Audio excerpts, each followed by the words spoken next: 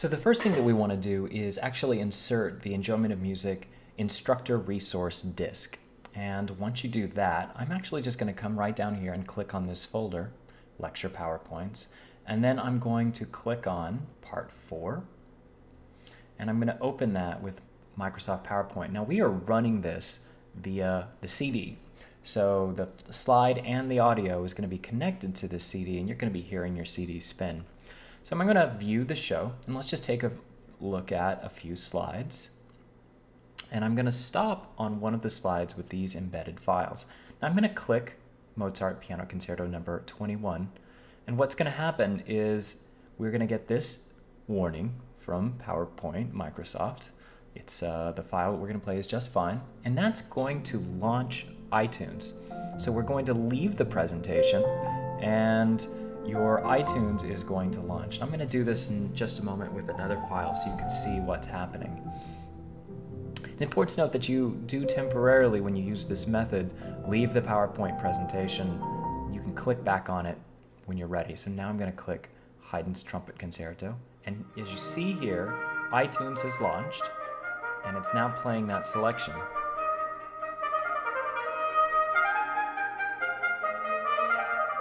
I'm going to click on the PowerPoint slide, and we're going to go back into the PowerPoint presentation. Now the only problem with this method is that if you wanted to make changes to your slide, say you wanted to customize the slide, you wanted to change some of the language, insert a slide, you're not going to be able to do that, because in order for these links to work, you have to be running the PowerPoint slide via the CD. And of course, any file that's on a CD, whether it be from Norton or anybody else for that matter, it's a read-only file. And once you move this PowerPoint slide, let's say you saved it within PowerPoint to your desktop, the links between the files that are on that CD and your PowerPoint file, which is now on your desktop, are severed. There is a solution, however, if you want to make edits and customizations to your PowerPoint slides, but at the same time retain access to the various multimedia links that we've created here. And also there's a way for you to create, if you have certain versions of PowerPoint, the more current versions of PowerPoint, to create embeddable objects drawing on the many MP3s and videos that Norton has built into the instructor resource disk. So in the second part of this tutorial, I'm going to show you how to do just that.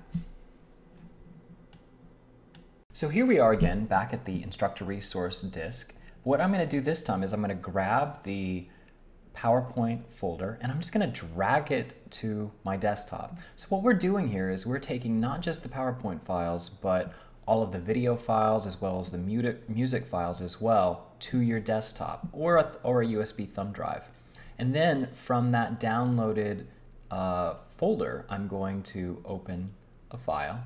And this time, because it's now on my desktop with all the music, I can actually edit the PowerPoint file. And that's what I'm doing now. And what we're going to see is when I save this file and play it in presentation mode, when I click on those links, they're going to play because they're playing from my desktop or alternatively from a USB thumb drive. So let's just save this file, and we're going to be saving it, as you can see in just a moment, to the desktop. And then I'm going to just close it down, and we're going to reopen that file. But again, now it's on your desktop with all those music files. So once it launches, as we are here, I'm going to click on the file, and you can see that's an edited PowerPoint, and the music plays. Again, it plays, but within iTunes. Now, it is possible with PowerPoint to actually embed music, and that's what we're going to do next. So I'm going to pick a slide, and there are no links here, but I want to provide some links drawing on the MP3s that we make available to you from the IRD, which is now living on your desktop. So I'm going to go to Insert, Sound from File, and what I'm going to do now is I'm going to select, and again, the music excerpts folder is on your desktop now, and I'm just going to select this selection from Haydn. Now these files, as you can see, are in alphabetical order, so it's very easy to find. Okay, so now we're going to add another one. I'm going to click on Insert, again, Sound from File. we're navigating to the music excerpts, which are now on your desktop or USB thumb drive.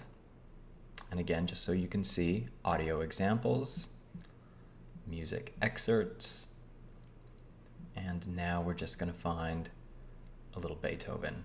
And I'm going to click Insert, and it's asking me, do I want the sound to play automatically? No. And now I'm just going to move that selectable icon there. Let's do it again. Insert, movies, sound from file. I'm going to select a file from the music excerpts folder. Again, now on your desktop, not the IRD disk.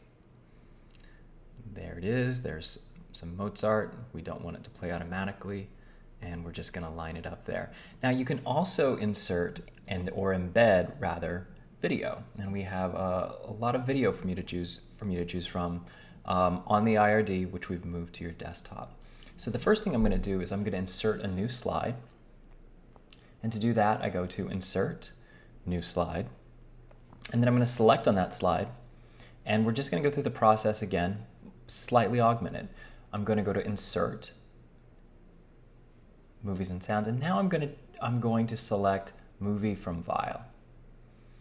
And instead of choosing the music excerpts folder, I'm going to choose video examples. Again, desktop, there's the directory that you've created, video examples, and we're just going to scroll through those examples. You can see there are many. And I'm going to click on the new videos folder because I know that there are some orchestra selections there, of video. And I'm going to make my selection. And this is going to embed this performance on my PowerPoint slide. Let's do it one more time. We're going to insert a new slide. Now I'm going to select the slide, and I'm going to choose Insert again, Movies and Sounds, Movie from File, select, and I'm going to choose Mozart performance, and choose. And now that performance is there as well. So let's see how this all looks together. I'm going to view this in slideshow mode. And I'm going to click through my slides, coming first to these embedded musical selections. And notice here how to make the music stop, I can do that in PowerPoint by selecting this icon in the lower left-hand corner. That stops the music. I come back up, and now I selected the Mozart. I can stop that.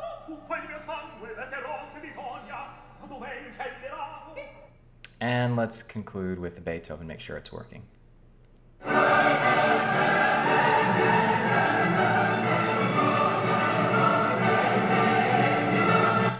Beethoven's working just fine. Okay, let's try the videos now. Next slide. I'm going to click on the slide.